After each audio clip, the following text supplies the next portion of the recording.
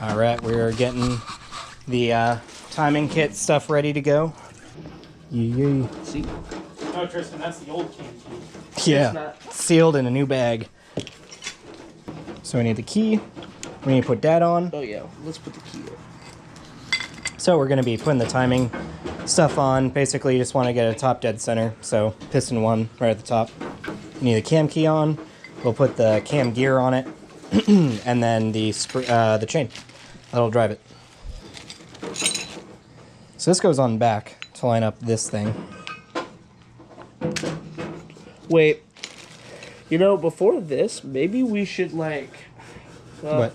Do what? Can't really put on the rear cover to keep the cam from sliding. Yes, you can. Can we? I'd done that before on the other motor. Was that a huge fucking issue with this? I doubt it. No. Oh, with that? No, definitely not. So it's not in the way that much? Yee cam key. Does it go in a particular way? No. Alright, and we're back. We did it perfectly. Got that in there. Now, which way does this go on? Which way do you think? Like, because it's got holes which look like this, so looks like it's been touching that side possibly. That one goes on. Doesn't this go? Oh yeah. With how it lines up, I think this goes behind it. Yeah. Probably just like that. Yeah. I just don't even remember, but yeah. It's true. Here. Here, I'll hold it from the back. Here, push it on. There. Perfect. Yep, that sits on front of it. Actually, maybe we should. Here, I got this. Maybe we should have the chain on that first. Maybe. Here, push the cam forward. I don't know how far it needs to go. That's about as good as. It's probably good. Lines up with these. So. And then there's a dot. So this cam needs to rotate to the bottom. There's a dot right there, actually. So we're pretty much lined up. I might need to adjust this a little bit.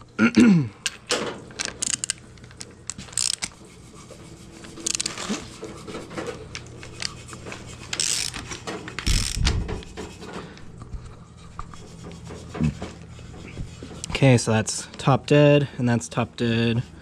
So they're lined up. Yep. Okay. So now we just need to get the chain on. You're binding it up and breaking it. What the hell? I think we might have to take Yeah. it. We'll see. We've actually never put Single chain one on. of these back on there. The magnet is like, hold on to it. Because there's enough slack where you can almost do it by, yeah. You can almost do it. Oh, let me. It's on, so. Oh, okay. The cam's actually not in a bad spot, so. Yeah, push it forward. Yeah. Okay, so that's kind of how you do it. Basically, you rotate the engine until piston 1 is at the top. You'll see the dot on the gear right there, and a dot on the cam gear. And that's top dead center, perfect timing. So we need to get the bolt on. Yeah, that almost touches. Holy shit, I'm surprised it doesn't. It's close, this is fine. So now we need to get the bolt on, and then we need to torque it down. I recommend doing this with the rear cover on, so that you don't have the cam moving back and forth. That's true. I highly recommend that. It's kind of tight back there, but you can get the cover on, just so it doesn't back out. How's it coming over here? Damn, that's looking sparkly, actually. It's looking really good. This whole thing's getting paint, too, so it'll be nice. All the deck's cool out of there. All that gross oil. Oh, yeah, this is going to need a tensioner, too. Yeah, we have that. Yeah. One of these chains is different color. I don't know if you're supposed to match this up somewhere. Chains? Yeah, this chain is a color here. I don't think it matters. Oh. The chain doesn't matter. The chain can go on whatever way, as far as I know. The all that matters is lining up this cam gear, or this crank gear, and the cam gear. But we'll reference it before we do anything crazy. Do you even see it on there? Is that? No, that's the different color one right there.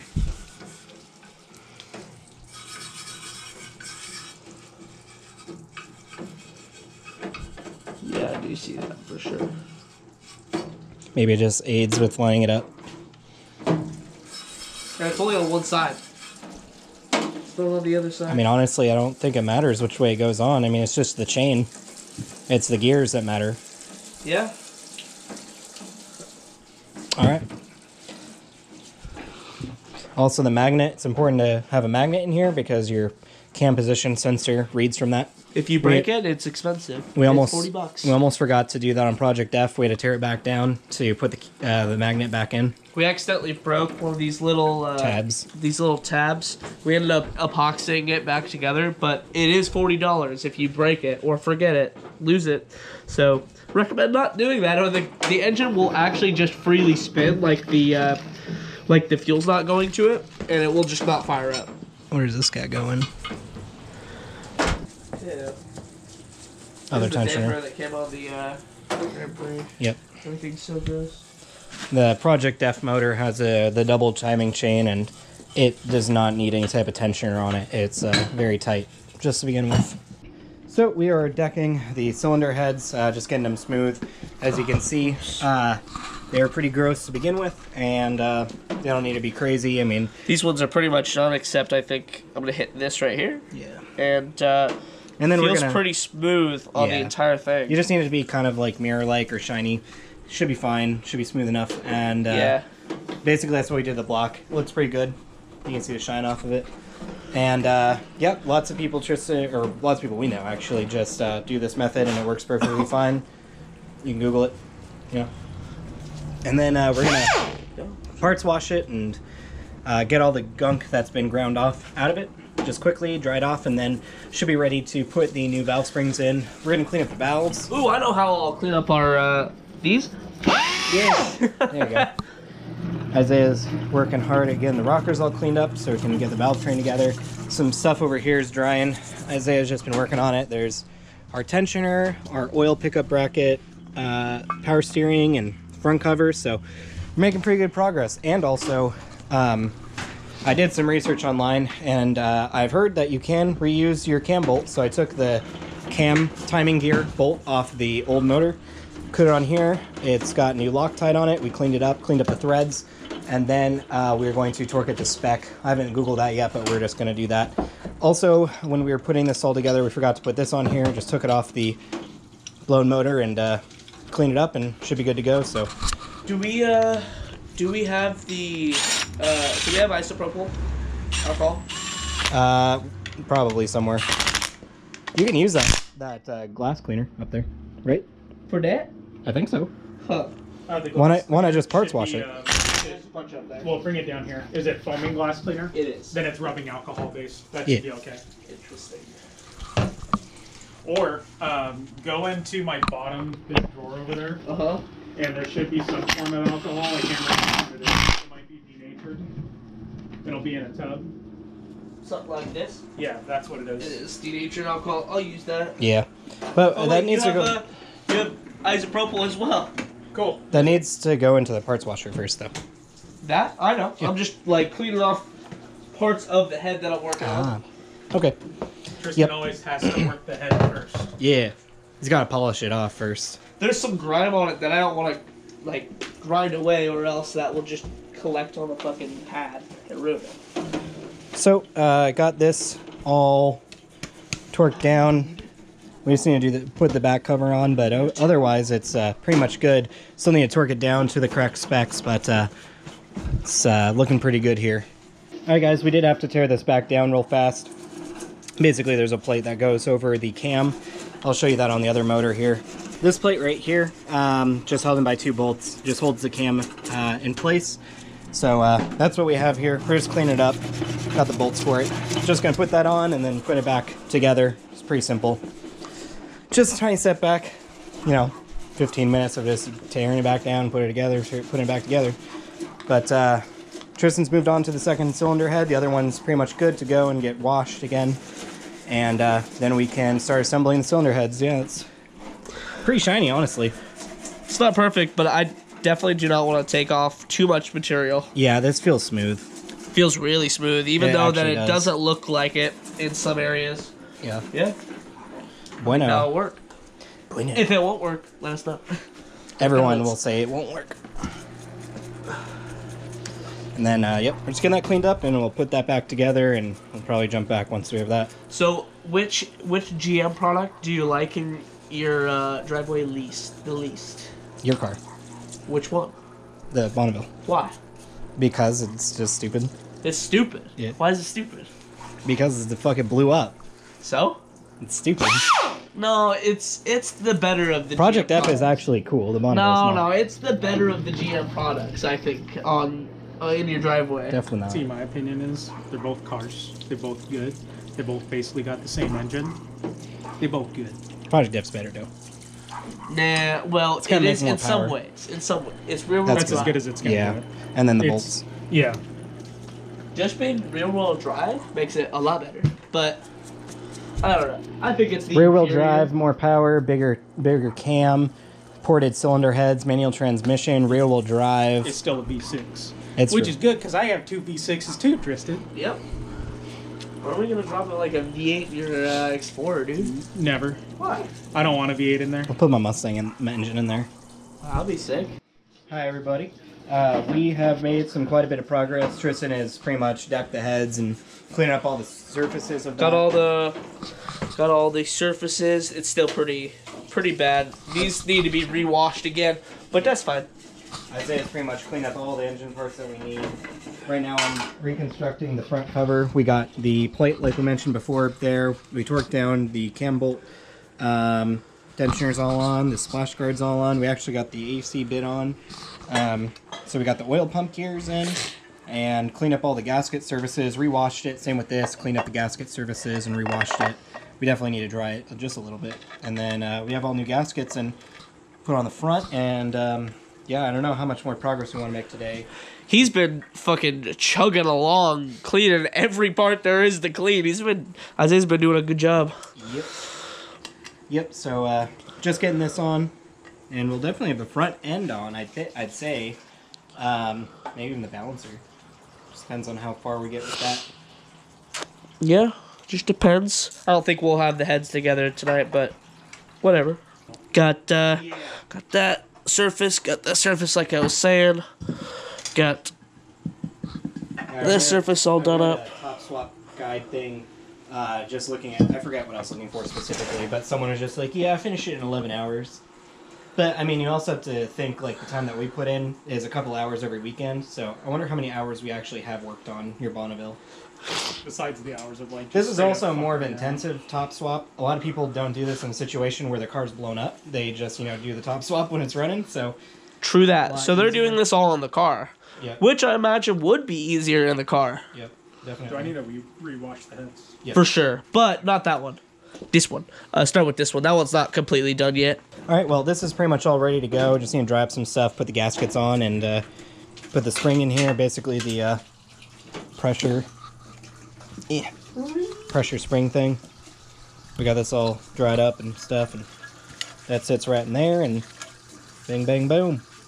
Alright, so we're going to go ahead and continue working on this, and probably cut back once we're done. Have the front on the engine and everything, and some parts, trunk parts washer, get everything in the garage, clean up a bit.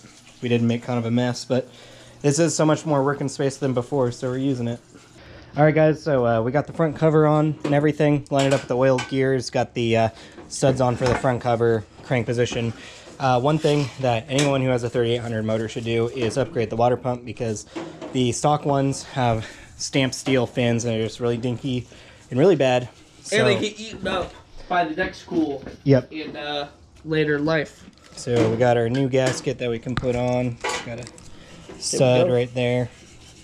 And this is the new one. We'll put the part number in it. If, actually, instead of us putting the part number, if you want it, go onto the spreadsheet, the Yep. F-body spreadsheet we have It's in the description. in every description of every video, and it's there. So, Yep. easy. So you can see heavy steel fins, and it'll flow much better than the other one, because the other ones are really tiny stamped. On our Instagram, I believe it's ours, maybe mine. There is a picture. No, with, mine has one too. So yeah, our Instagram has a picture of the side by side The difference. difference. So use that for reference.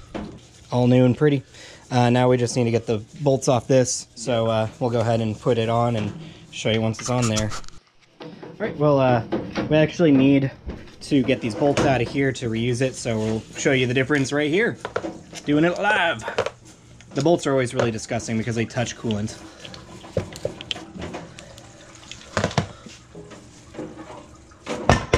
Nice. That works. Yep, and you can see the difference. So that's actually pretty clean. That is actually very clean. A lot cleaner than the one that we took off Project F, but you can see it's tiny stamped fins versus these giant ones. With how this looked, or actually with how the Grand Prix motor looked, Yeah. either this is an original water pump, which is not Or a ram surprising, cleaner. or that it's just like it proves to show like how low miles my car was compared to that Grand Prix motor. Yeah. Because I mean, my motor was only 121,000, but you could never tell on the outside because of how gross it is. Yep. Let's get it slimed up here. Ooh. Spicy. So I got a new dowel in there. Basically, I have a roll pin assortment kit, so I mean, now it should go in. Dad's proud of you boys today. Thank you, Papa. Dad might just take you out to go get some frozen yogi. I don't think this is the one. Here, just do the tiny ones first. Okay. No, Daddy. That's the bottom. I think what you meant to say was yes, Daddy. Yes, nut. Yes, Daddy.